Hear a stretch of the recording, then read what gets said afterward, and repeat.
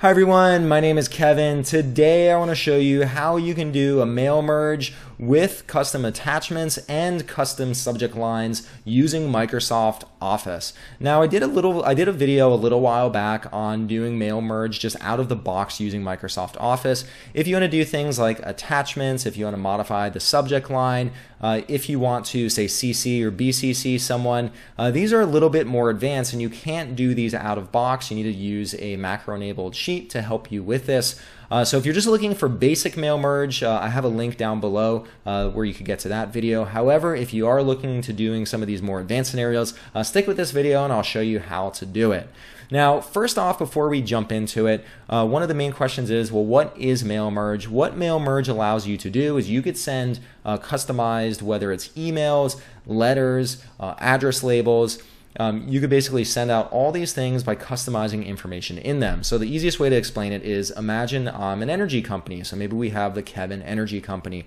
And what I want to do is I want to send an invoice to my customers. And within my email invoice, maybe I want to say, hi, the person's name. I want to include the account number. I might want to include other information about them, the due date. And mail merge allows me to customize many messages that I send out very easily, so I don't have to go through message by message by message.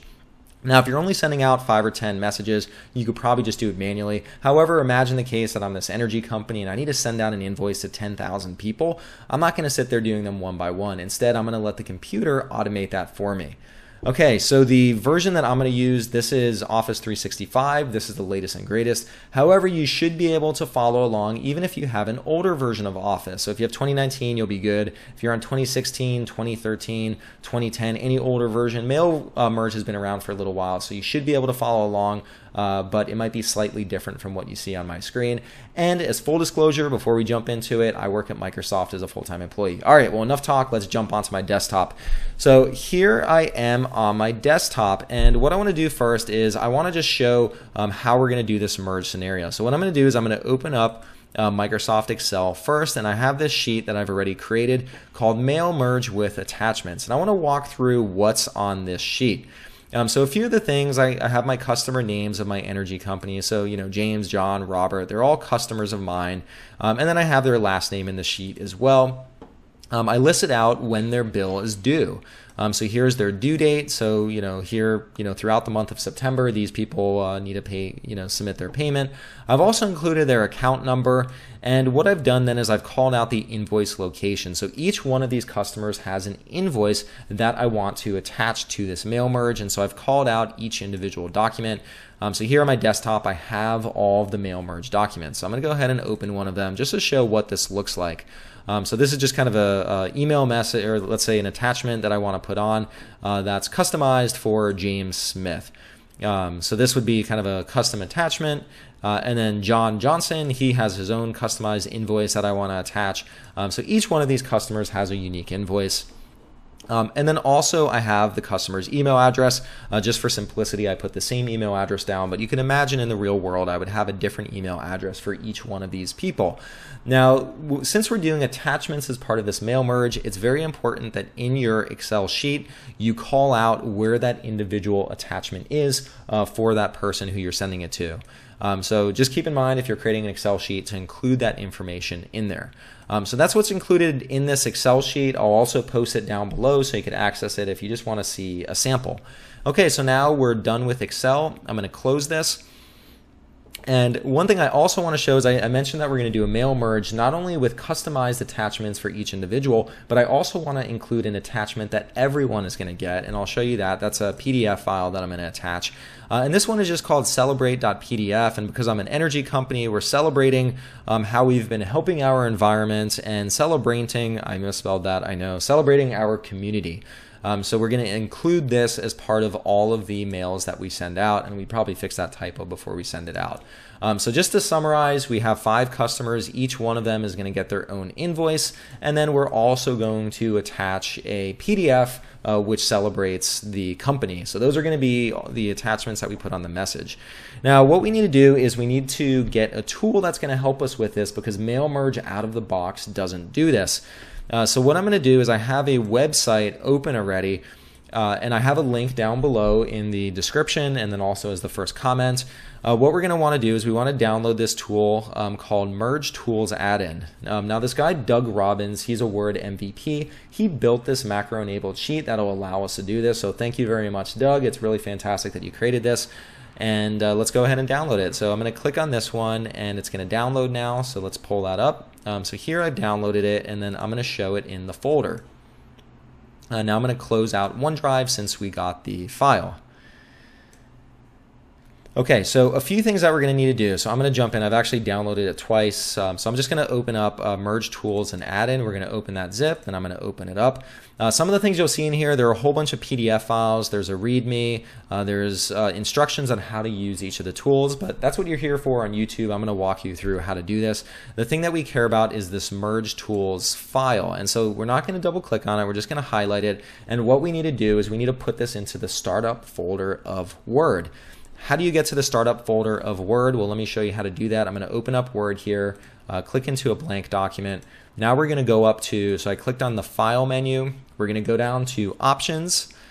And within the Options menu, we're going to click on Advanced. I know this Options menu, there's so many buttons and checkboxes, like it kind of gives me a headache when I look at this since there's so many different controls. But we're going to click on Advanced, and then we're just going to scroll down this list most of the way down to a section called General. And under General, you have something called File Locations. Let's click on that. And at the very bottom of this list, you have something called Startup. And you could click on Modify, and that'll show you the location where we want to put this file. So I'm just going to copy that. So we're going to copy that location, and now I'm going to open up. So I'm going to open up File Explorer. I actually already have it open, and it's in the startup location here. You could also take that address we just copied, and you could paste that in here if you want to go to that exact location.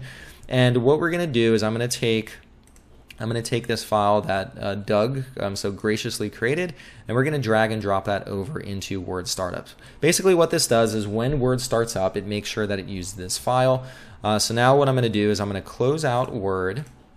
So we're going to close Word, and now I'm going to reopen Word. Okay, so now Word is reopened, and I'm going to click on Blank Document. One of the things that you'll see is added now, because I dropped that in my startup folder, is this Merge Tools. This is what we're going to use for attachments. Okay. Now, to set up the mail merge, what we're going to do first is we're going to click on the Mailings pivot. And then within the Mailings pivot, we want to click on Start Mail Merge. Okay, this is a new mail merge, and we're going to have to go to Letters. Now, even if you're sending out an email or any other type of mail merge, make sure to select Mails because Doug's tool works with letters. So we want to select that one. Don't worry, you could send as other types if you'd like. So we're going to click on Letters, and now I'm going to start the mail merge. So I'm going to say, oh, actually, before I do that, I need to connect it to my spreadsheet. So as a next step, we're going to click on Select Recipients, and I'm going to say Use an Existing List. And now what I'm going to do is I'm going to navigate to my Excel spreadsheet that I created. And then within this dialog, I'm just going to say we're going to use Sheet 1. My spreadsheet only has one sheet, and my first row of data contains column headers. That's where it says first, last, email address. Those are my column headers. So yes, I do have column headers in there. And so now I've connected my word sheet to my Excel spreadsheet. So what we want to do now is I'm going to say, Dear, we're going to type the email message that I'm going to send to all my customers. What we can do now is I can insert different fields from my Excel sheet. So I say Dear, and let's say Insert, and so now this shows all the columns of my spreadsheet. So I had a first name column, a last name column, a due date column, and so on and so forth. So we're going to say Dear first name, your bill, or let's see. So this is an energy company. So your electric bill for account number. And now one of the cool things is we're going to insert the account number is due on, and now we're going to insert the due date. So all I'm doing is I'm inserting different values from the columns in my Excel spreadsheet. So we've inserted all that, and then I'll say thanks, Kevin Energy. That's the name of my company here. And so now we could click on preview results, and so here it says, Dear James, your electric bill for account number 54329 is due on 9/15. Thanks, Kevin Energy. And then I could even say something like your invoice is attached, and I could also say please also see the inserts celebrating National Utility Month. Okay, so the email is ready to go, and now what you would typically do in just a normal mail merge is you would click on Finish and Merge. but we want to add an attachment, so we have to use this out-of-box add-in that Doug created. So what we're going to do first is we want to save this sheet. So I'm just going to go ahead and save as, and I'm going to put it on my desktop, and we're going to call this mail merge with attachment. Okay, so I'm going to go ahead and save this file. And now what we can do is we're going to click on this pivot on the top called Merge Tools. And within Merge Tools, we're going to click on Merge with Attachments. Okay, so let's click on this. And so Doug Robbins created this add-in, and if you find it very valuable and if it's helping you do work, feel free to donate some money. By donating, you can also make it so that you don't see this message anymore. So I'm going to click on the X. And now the mail merge tool is going to pop up. So what you see here is select the merge fields that contain the path and file names of attachments. And I want to include a unique attachment for each one of my customers. And so I'm going to scroll down here, and we see the invoice location. Remember when I showed the spreadsheet earlier, it had a location for their invoice? This is that column right here. So invoice location, and I'm going to go ahead and add that in. So what that means is every person who receives an email will get the document for the location specified in that spreadsheet. And what I also want to do is I want to include an attachment that everyone gets. So I'm going to browse for attachment to be included with all messages, and that's this Celebrate PDF. Now what you could do is if you just want to send the same attachment to everyone, you could ignore this first step. If you only want to send customized attachments and you don't want to have the same attachment for everyone, you could skip this part. So you could do kind of whatever your scenario is, you could choose how you want to handle that. Now merge destination, what this means is how are we actually going to distribute or send our message? Are we going to do an email message? Is it a Word attachment or is it a PDF attachment? Well, we're going to do, I'm going to do an email message. And so now what I could do is a few other things. So we're going to select the email address that it's going to go to. And in my spreadsheet, I also had the email address. So we're going to select email address. And what you could also do, this is kind of a power tool. Some people have asked me for this in my original video, but what if you need a CC or BCC someone? Well, you could specify either one of those here if you want to do a carbon copy or a blind carbon copy. No problem to do that. And then also data source contains a subject field. So here I could type in a subject. I could just type in any subject that I want, or I could customize the subject. So I'll say data source contains a subject field. And what I'm going to do is let's insert the account number. So I'll say bill, let's say electric bill for account, and then we'll insert the account number, and then we'll say is due soon. So what this will do is as part of the subject, it'll say electric bill for account, and then there'll be a space. It'll insert the account number, and then there'll be another space, and it says is due soon. And so I have it all set up now. I have my individual attachments. I have just a generic attachment that everyone will get.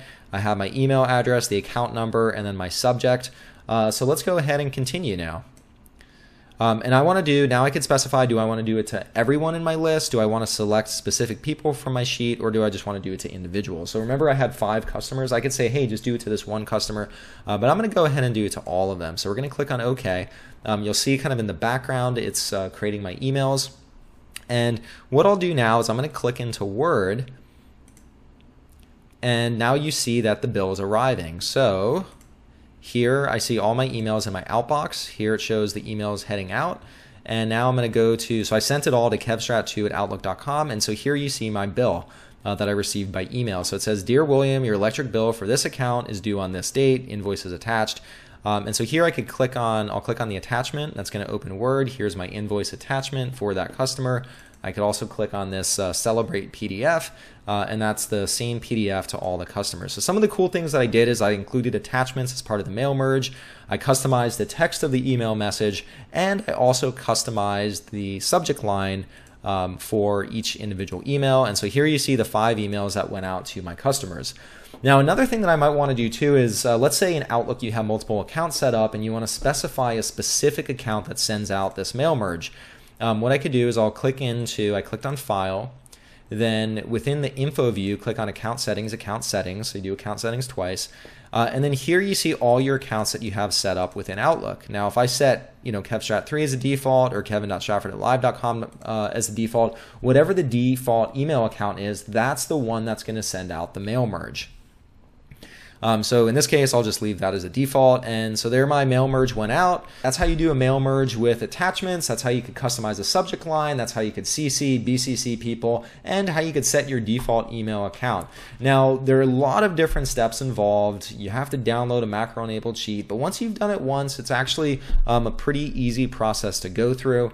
And whether you're sending something out to 100 people or 10,000 people, this is a really powerful solution. I want to give thanks again to Doug Robbins who created this. If this is something you're using a lot, please consider donating because I'm sure Doug would really appreciate that, and he really did build a valuable tool here. I hope you found this tutorial video helpful. If you were able to send out a mail merge using this, please give this a thumbs up. If you want to see more videos like this in the future, please hit that subscribe button. And lastly, if there are any other video topics that you need help with, anything else that you're trying to figure out to do, or things that you want to learn about, please leave a comment down below and I'll add it to my list of videos to create in the future. And hey, that's all I had for you today. I hope you enjoyed it, and I'll see you next time. Bye.